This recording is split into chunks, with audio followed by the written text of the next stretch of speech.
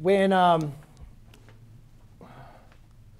we're looking at this angle, we know, well, actually, let's talk about this. So here's the way I think about a radian. All right?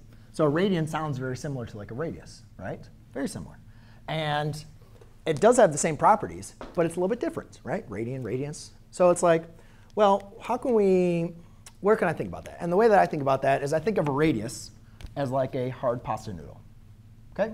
Hard pasta noodle. If you guys try to bend a hard pasta noodle, like spaghetti noodle, it's going to snap and break, right? However, you drop it into hot water, right? And now it's melted. Now you can like wrap it around your finger. It's still the same pasta noodle, but it just kind of has some different properties now, right? So the radius is the measurement from the center of the circle to any point on the circle. If I kind of drop that radius in hot water, I can kind of wrap it around the circle. And if I took this radius and wrapped it around the circle and rotated that radius to create two rays, I would now have created an angle that we refer to as 1 radian.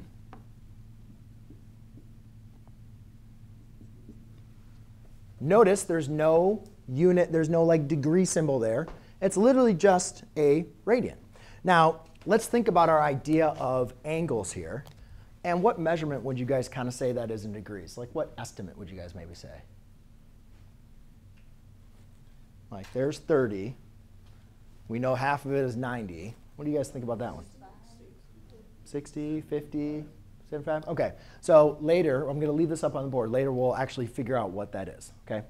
But let's just kind of keep on doing more radians. Because we could rotate 1 radius around the arc. What happens if we do 2? So if we rotated it from there to there, that would be an angle. Let me do it right here. Where theta is equal to 2 radians. So that rotation from there to there. And then let's look at 3.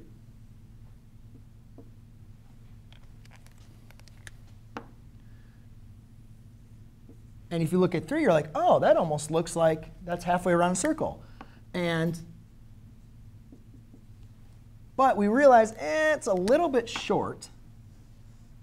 Just a little bit short, just a sliver. And then we think, why did mathematics have to be like that? Why couldn't it be 3 radiuses wrapped around the circle is perfectly half a circle? Well, don't you think the math would be so much nicer if you're like, oh, halfway around a circle is 3 radiuses, right? Or 3 radians. And then all the way around the circle is 6. Like we could calculate so many things so easily if we just knew that whatever the circumference of a circle was just 6, right? Half of the circumference was just 3 radiuses wrapped around the circle, right?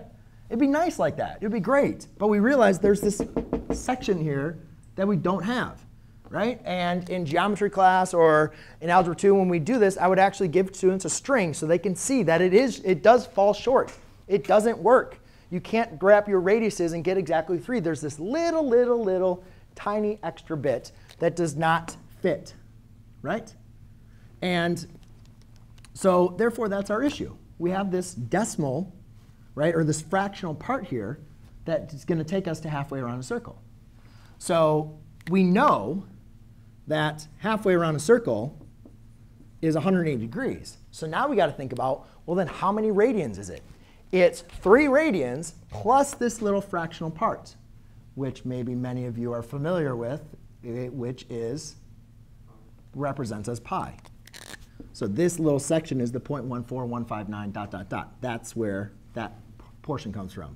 So that's why that's pi, because pi is 3.14.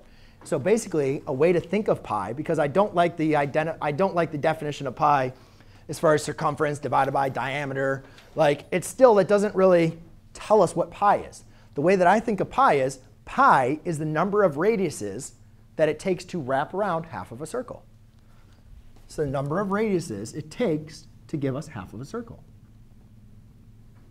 That's our understanding of pi. It's the number of radians it takes to go from halfway around a circle. And that's helpful because if we know that 180 is equal to pi, and then we know that 360 degrees is all the way around a circle, well, then from here to here is pi. That means from here to here is going to be 2 pi. Right? Yeah? Oh. OK. Cool.